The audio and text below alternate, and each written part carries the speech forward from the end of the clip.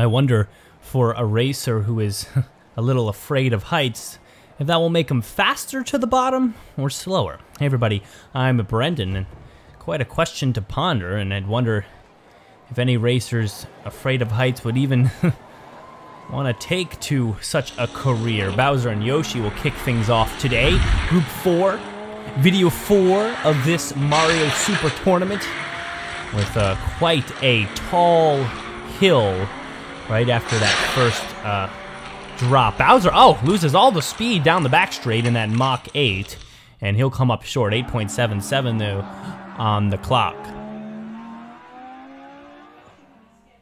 Alright, blue spiny shell, Donkey Kong in the sneaker. We get the next set of racers out there.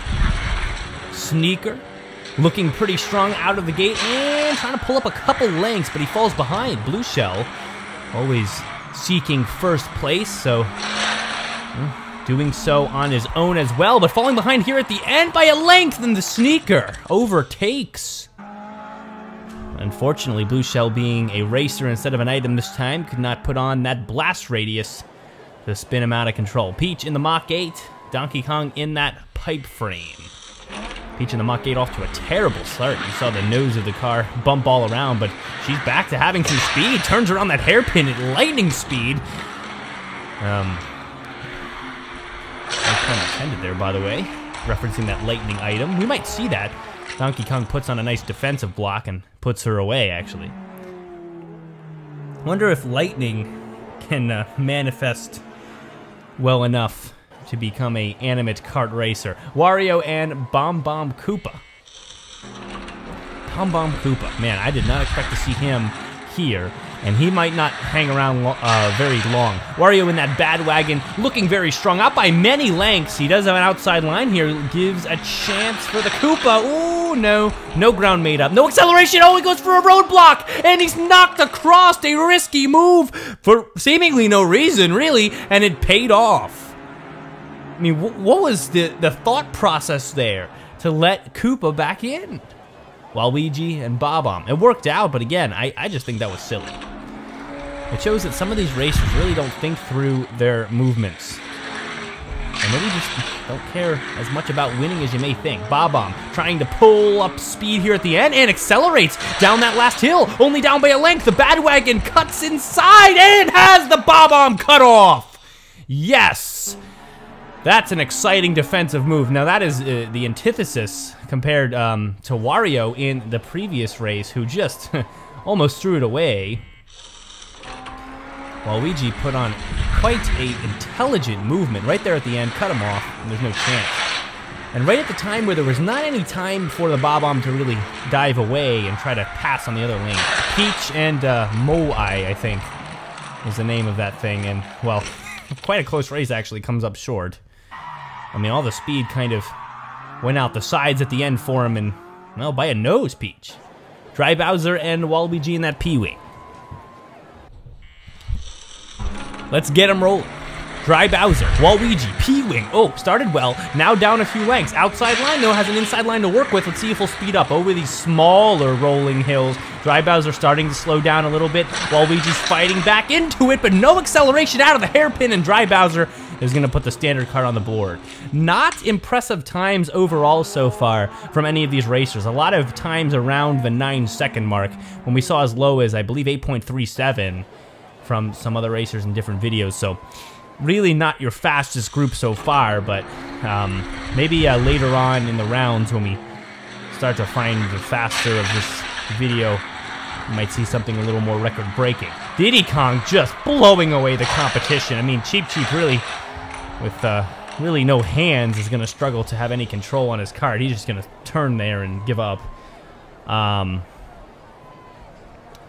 So not really a big challenge, but Diddy Kong will blow him away with a nice time, too, as I was talking about, 8.46. And that will be a strong start for Diddy Kong. Second round. Let's see. 4 and 4, 8 racers. A couple Donkey Kongs in there. Bad Wagon and Sneaker. Remember, Wario in that Bad Wagon last time really didn't think things through, and he spun out of control towards the end of the race. Let's see how he goes. Wario in the bad wagon, coming out a few lengths ahead through these last couple of hills and still has the lead. The sneaker inside line, down by a couple wheel lengths, now a couple more lengths, and Wario stays straight this time, no fooling around. Still a real terrible time, 9.31, but good enough to move on. Diddy Kong and Peach in the standard car. Diddy Kong, quite fast last time. Peach, less so. She might have been the 8.77 time, so it's still going to be close here. Let's see how Diddy Kong races. Already out a few lengths. Peach fighting back into it, down by a length and less. Now she's in the lead through the inside line. She's got the lead, but Diddy Kong accelerates out of that hairpin and puts it away, 8.78. Not an overwhelming time, but again, good enough. Bowser in the standard kart. Well, dry Bowser. And Waluigi. Waluigi, a smart racer. He really was no nonsense last time, but how will he fare against Dry Bowser? That's really the question here. The only question worth answering. Dry Bowser out for a lead. Waluigi accelerating out of the smaller hills, now only down by a length. Starts to push towards the end, but it gets rammed against the side and just had trouble staying off the rail. And Dry Bowser will coast to a win. See the struggle. Donkey Kong pipe frame, Yoshi in the classic B-Dasher, of which we see a lot of, for sure, in these videos. B-Dashers are very dominant.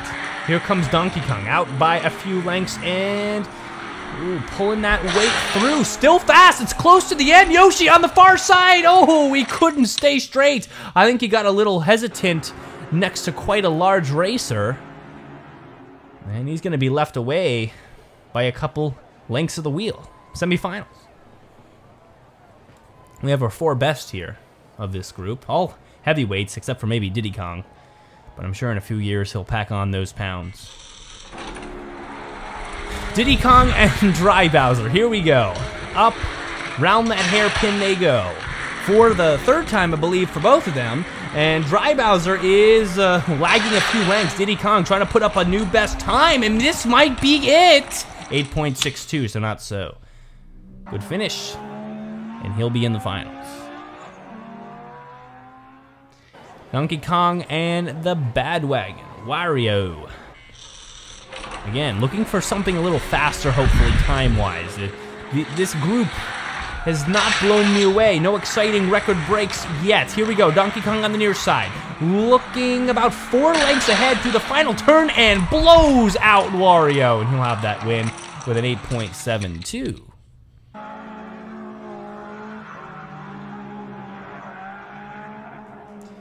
And now let's speed over to the finals and take a look at what we got here. We got 2 pipe frames and we got 2 apes. And while we're on the subject of two stars on each of those pipe frames and that front logo, emblem, whatever you call it. But unfortunately, 4 wheels, so. Well, that's not unfortunate, that's really just what it is. Diddy Kong up by a few, 8.69. I wonder how 2-wheel racing would look. That might be fun. It's gonna be best time here. Diddy Kong starting better than Donkey Kong. Let's see how Donkey Kong fares now with the inside line out of the gate. And he had the lead there for a second, but Diddy Kong screams back into the lead, and he might put up another good time. And that he will. What is it going to be? 8.71. So not even better than his first one, but a little bit, well, still a win against Donkey Kong. Here we go, best time. Can Donkey Kong beat it? I mean, I'm not too anticipatory of that. Well, because Donkey Kong has just been slow throughout the whole finals. And Diddy Kong, again, fast through this first sector. Out, here comes Donkey Kong trying to accelerate, trying to give it everything he's got. Diddy Kong cuts him off, gets the best time he's gotten in these finals, and we'll move on. Slow overall, but fast in this group, 8.65 will do it. There are your 4 in the finals. Who will make it next time? Subscribe. Thank you for watching, and we'll see you next time on Races and Fun.